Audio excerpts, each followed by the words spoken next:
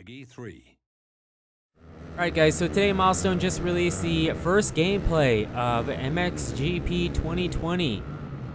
And it's kind of weird, I want to say this first. Basically, if you want to see this gameplay, you have to join their Discord. And you get 24 hours early access to the first gameplay. I'm pretty sure that's what they were saying, but... Or not but if you...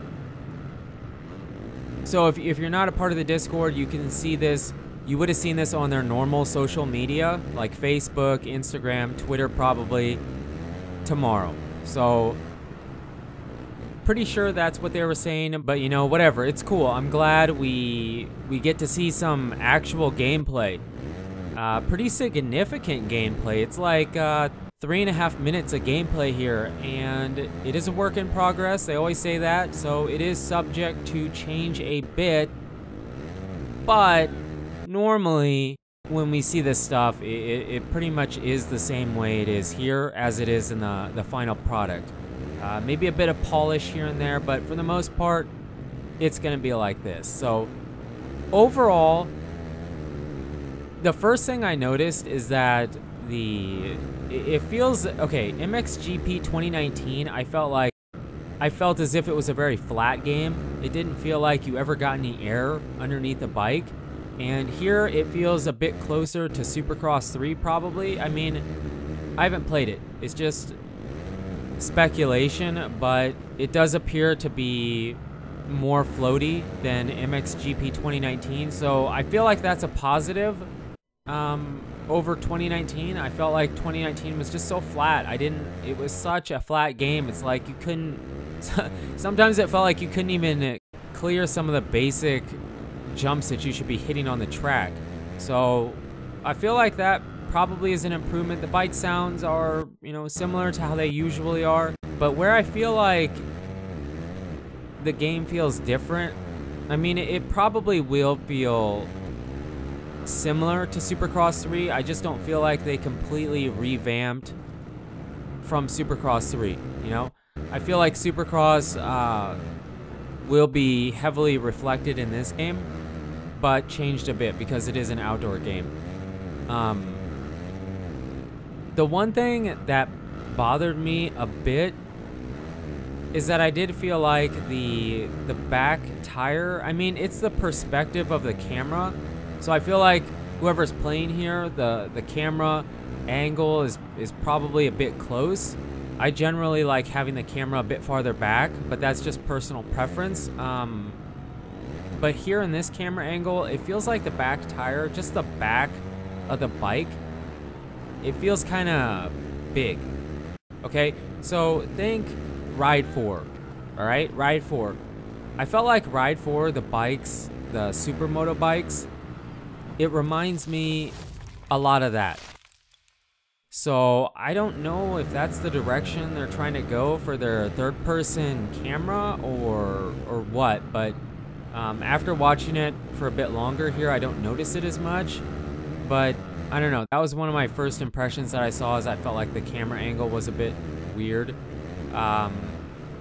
The other thing, I guess, that goes with the camera angle is I did feel like the camera gets a bit shaky in a weird way, not just like from riding or when you case something. It just, there's a few hiccups in here where the camera shakes and gets a bit out of whack, and that probably will get cleaned up before the game actually comes out. But I just thought it was worth mentioning that was kind of odd. And by no means do I feel like it's going to be a bad game. I have no idea. I haven't played it. And I know with Supercross 3, I felt like when I first saw that game, I felt like it didn't look like it was going to be as fun as it actually is. I know some people didn't like it and will disagree with that, but in my opinion, I felt like Supercross 3 didn't look very good. But then the more I played it, and then when the game finally came out, excuse me, it was way better than I was expecting. So this game could very well be the same way. This game could be super, super, super fun and look a bit better when it comes out. And I could be completely wrong, like I was with Supercross 3. So that is a very strong possibility. Another thing that was kind of weird is that you saw it a couple times around this track, but the player bumped into the AI a bit, and the rider, it was like weird. He kind of like straightened out and then hunched back over. It was just like, it was just kind of a weird animation. It reminded me a lot of Ride, or Ride 4, I guess. So I feel like this game has borrowed a tiny bit from Ride. I mean, it can't borrow the physics, but it feels like it's borrowed a few things from Ride. And I'm hoping that it doesn't take too much, because I don't really want too much from Ride in MXGP. The graphics editor for sure, but some of that other stuff that I was mentioning, it feels a bit weird. But like I said, haven't played it. It could be completely insanely awesome. It's just first impressions from seeing some first gameplay here.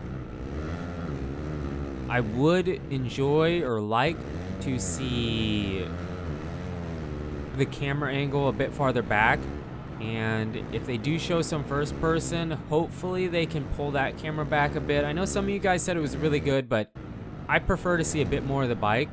So I feel like Supercross 2 and 3, I felt like the camera angle wasn't my cup of tea for first person. But I don't really play a ton in first person anyway, so I guess it really doesn't matter to me.